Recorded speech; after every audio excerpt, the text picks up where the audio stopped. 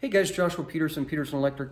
Second part to this video on a detached garage. Again, April 2019, so you can correspond to the videos. The shirt looks the same too, by the way.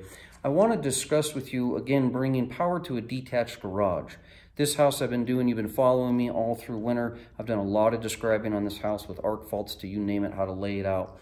With this is a 3-car garage, and I'm going to explain to you a few things I chose to do. Now, if you're going to get a price on a garage, keep in mind, it's cheap as possible.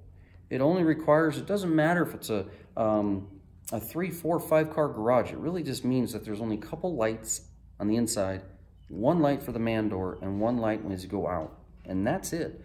And then you have one electrical GFCI duplex receptacle back there in the back, and then maybe 2 for your garage door openers. It's as bare bones as it gets. And so that's a really competitive bid. No matter what, you're dragging power to the detached garage, right? And so you're probably going to go underground because most of our jurisdictions do not allow overhead anymore because of just the eyesight of how it looks. So if you're bringing power underground to your garage, why not pull adequate power? And well, I'm never really going to use it, right? But when you go to sell it, the next guy buying it might look at that. Understand there's a lot of handyman mechanics and also master electricians like me that I totally would look at that. In fact, I've been looking at property up in the mountains, and a lot of it's dragged out with just a 20 amp circuit to a detached building, maybe 30 amps at 240 volt. That's not enough power for anything. So again, this guy basically hired us. It's a custom garage. It's been a custom home the whole way. He's gone to the tilt. I love this type of customer. He's gone everything and said, whatever the code is, increase it by more safety. Whatever it is allows minimum, let's maximize that. And I really like that. Not that it's just because you get to get more money out of the job. It's more or less because it's a perfect opportunity to explain to you that if I'm wiring a detached garage for myself, I would do nothing less than I just did. So, pay attention. Right here, this is going to be a wall here for him, a man door. He wanted in a 4-plex outlet. I think that's a great idea. I put it further up to the nose of the car in case the cars are never here, but he creates a workbench. This door will open and not be hidden, and then he's got a 4-plex here. That feeds to an outlet on that side. I did an outlet on outside of each side of the garage, front, side, and back. I think that's really smart, actually. So the other thing right here, we came in, and here's the same circuit, going to be circuit B. We'll start a GFCI here, duplex, duplex, duplex, duplex. Mind you, outside, it has to be weatherproof or rated, and you have to have your extra hard-duty bell cover. Cut those in really nice, got that done. Up here, we're leaving that loose because they're going to put a square block around that for their coach lights. Right here, we could create a 3-way here to here. Nowhere in the code does it state I have to do that. He didn't care for that. So what I did do for him instead is I gave him an extra switch leg and put up an LED right along his area because this is going to be his workbench. He doesn't have very deep trucks. He's just got smaller cars. So that'll be a nice switchable thing there. Here's a switch for the outside. I already explained that in my other video on how to do that, 210.G and also 210.70. This right here is just going to be switchable lights. Now we're going to put in a 1x4 vapor tight LED light.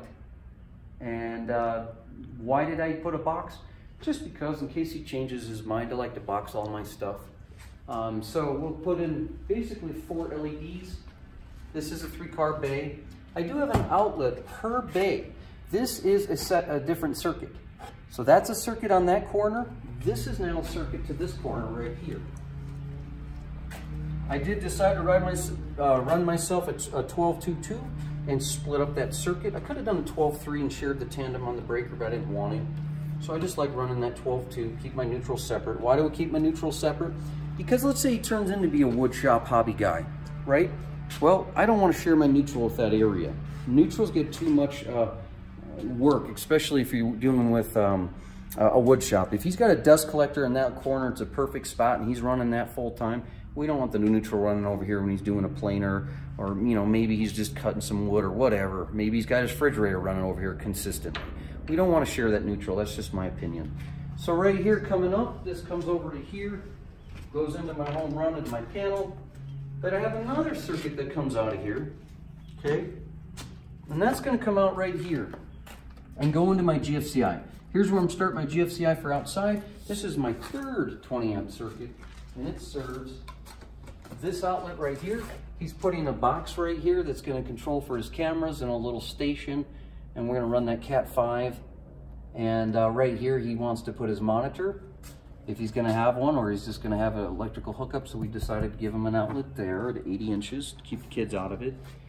And then right over here, we're jumping over to here, and we're running power into this plug, so if she needs a vacuum, or she can plug in her electric car from the backside. Again, it'll trickle charge at only 120 volt. Then right here, this is a metal box, 4 square, with a bracket hook and a ground.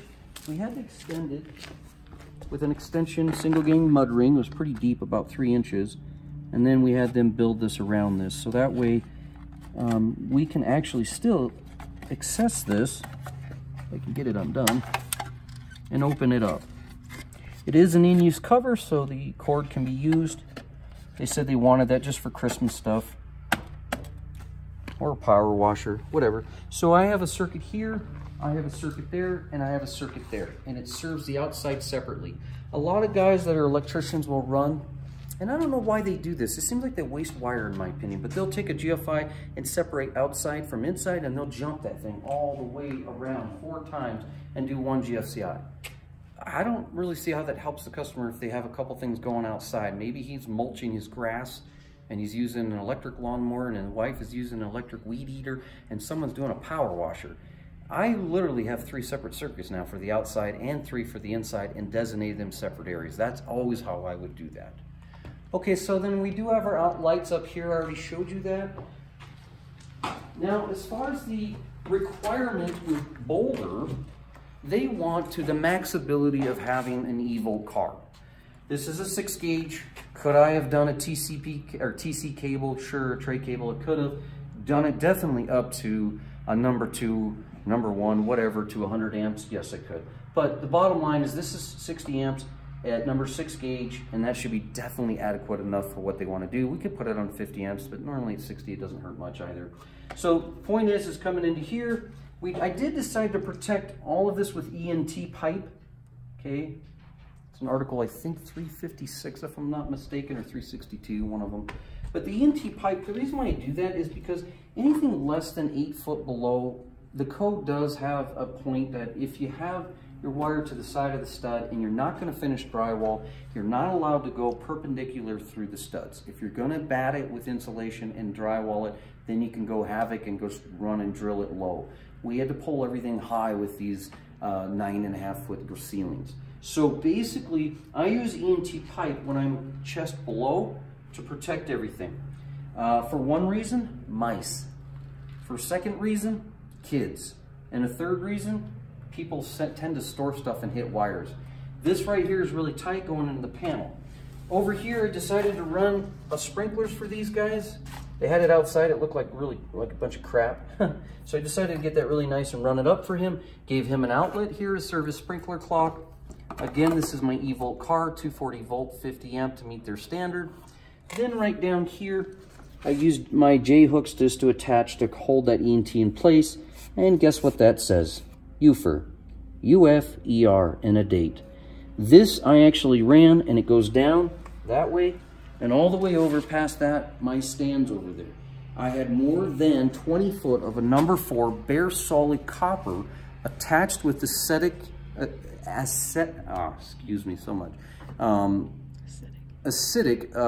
clamps, so that way it won't erode. Well, supposedly, but it probably still could. So anyways, I've got that stubbed up, and that comes over to here into my panel. So here's my number 4. You have to float the neutral in the ground, but you also have to have, well, a lot of people argue and say you don't have to have a ground rod.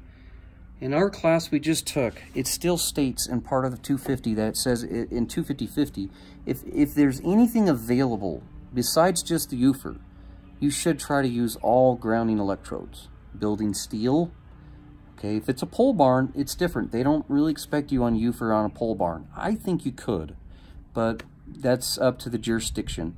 If I was the inspector, yeah, definitely you could treat it like a pylon for a light pole and still run it down and get it inspected before it's poured and run that up over to the disconnect at the first closest point. So you can see my UFER came out right here, and it goes right up here tucked in, and then my number 6 right there. The code basically says that anything less than a number 6 has to be protected in conduit. So 6 and number 4 does not. It can be exposed. This is my inter-system body and bridge bar. Why did I do that on a detached garage? Because he's running cameras here. Okay, so I still have to have that. And here's my outlet on this side I served. My GFI will serve here and trip for that way. And I use standard breakers. Arc faults are not required yet in garages, detached or attached. I think that's a disagreement. I think that there's a lot of machinery out in garages that could arc, and I think 210.12 should be updated for all garages to be arc faulted as well. Just my opinion. Anyways, so right here I put in a number 2-inch with my slip conduit, meets Article 300.5, my LBs, my PVC, and basically this conduit here is my 3-way I'm about to wire that goes from here to here. It goes over to there. Do you see that conduit, that ugly looking conduit? Please don't criticize me on the video about that conduit. They decided to pour that and then tell me later, months later, oh, by the way, we'd like to 3-way it. We could just probably use a Pico switch Lutron, some kind of device that RFs between the buildings. They're not too far apart, but some of the issues I've had with some of the wireless switch systems is they can have some phantoms once in a while. And so I just think hardwired is a little more reliable, but if it's this far apart, it's 20 foot, I think you could still get away with it and do it if you don't have it in already. But we had all of this opened up if you saw my other videos, so we definitely put the conduit and said, let's just do it that way. Otherwise, I definitely would have preferred to have that up into the footer. The reason why we have this on the outside, a lot of you guys are going to say, if this was a brand new pour, why didn't you stub it up inside? I definitely agree with you with the 2x6 wall. I would have loved to. But we have this little retarded thing in Colorado. Basically, it states that all structures, could be a shed, fire pump house, pond pump house, detached garage, mother-in-law suite, anything that is a separate structure from on the same property has to have its disconnect outside now. So some cities would say, yeah, we don't really care. Well, Josh, there's the disconnect right there. I'll look over there. It's within sight, within 50 foot, it doesn't matter. This is true, but you have to think like a fire department who comes and the building's on fire and they just want to hit a quick disconnect. That's what that's for. Keep in mind, if you're going to stab your breaker rather than use the top lugs, and by the way, the panel is off right now, so don't worry about my hands. We used an MBR1 clip, and we did tell the inspector just by writing it in that it's already in there, and it clips in. The MBR2 shows on the Siemens out here, but you do have to have a clip to hold and retain that as your main breaker.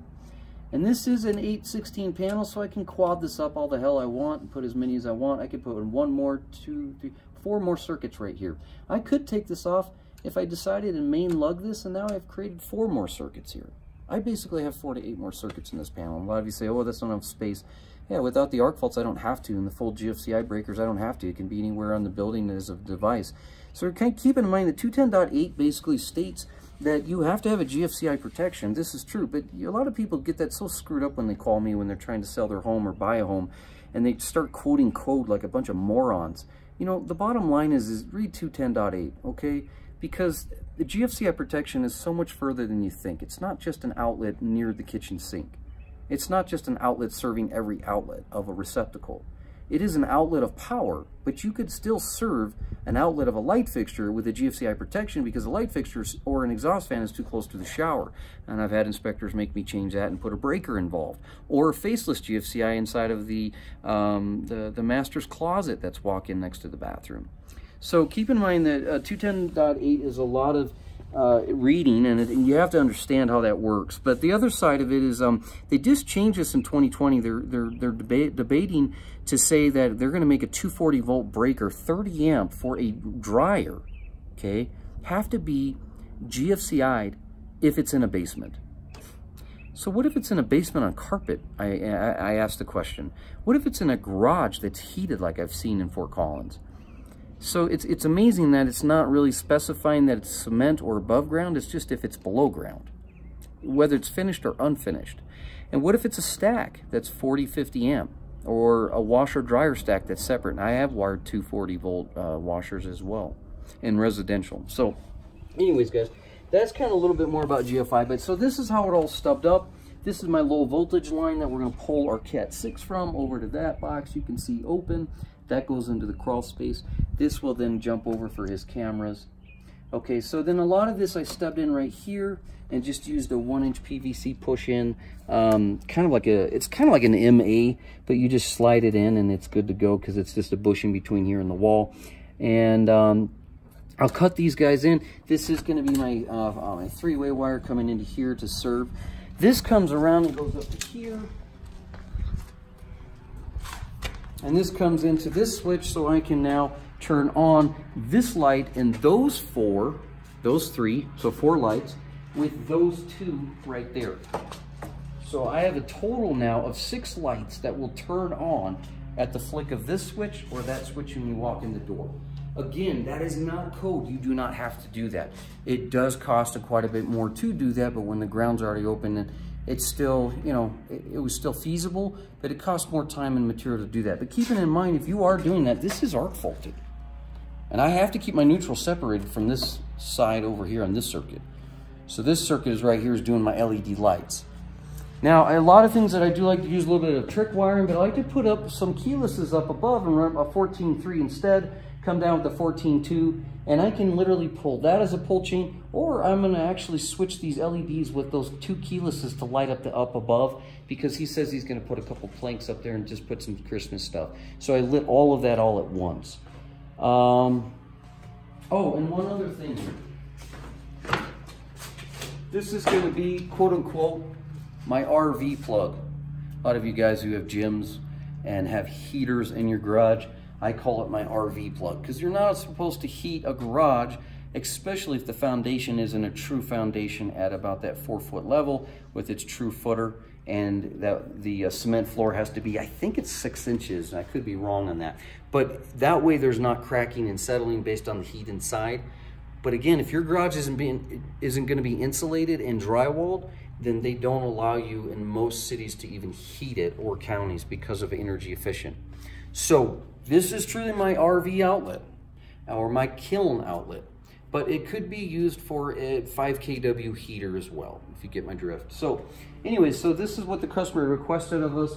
This is how we wired everything all the way around. We'll get our cameras in for him here soon. He's gonna wire those up for us because he wants to. Normally I just use the wireless ring system. I really like those. I have that in my house, and I just have outlets stubbed. And again, you could take off these coach lights, turn that into a constant power, and have 4 coach lights out that way, and 1 outside and 1 out back. The only thing I tried to talk him into was doing a coach light up high, excuse me, a flood, like a ring on that side, so he could have a camera, but he didn't really want him. So again, real quick, here's the view of what was done.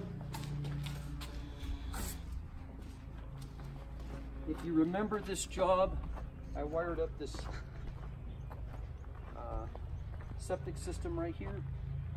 I had my temp power back there, still got a pole, and all that came up over here to my control box, back of the house. We wired up his irrigation system. I did a video on that over there, and then which is also his sump pumps too, from all of his preliminary draining. And then right in here, the AC and the panel. So if you remember all this ripped out, I don't normally get to show you a video of all of it getting done, but this is looking really nice. And yeah, it's been an awesome project.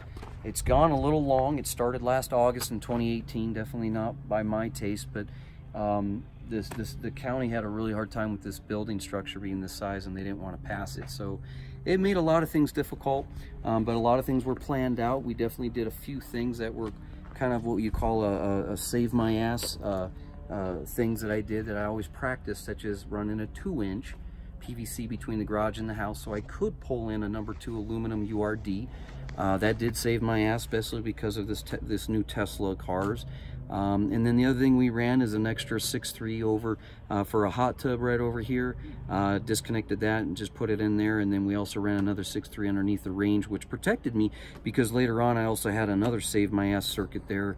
I had never wired up, till 2 months ago, a 240 volt 50 amp rated microwave. First time. I've done the 240 volt 20 amp, but never a 50 amp. So I did have that in the location, drilled the cabinet. So again, when you're wiring a house, guys, don't do just bare minimum. Try to do the extra things that make sense to protect the customer, because again, you're the end user He's the end user, and you're the end person to get the complaint, not the city, not the county. Again, the code is very vague. I do not think that 220.42 has enough implications to protect the customer with 3 volt amperes per square foot. Truly think it should be 5 or 6, but that's just kind of how it is. But some counties and cities do say we're going to have no more than 10 outlet or receptacles per circuit. Keep in mind, switches do not consume power, they just let it through. Lights do. So anyways, guys, sorry the video is long. I hope this helped you out a little bit to understand how to wire a detached garage.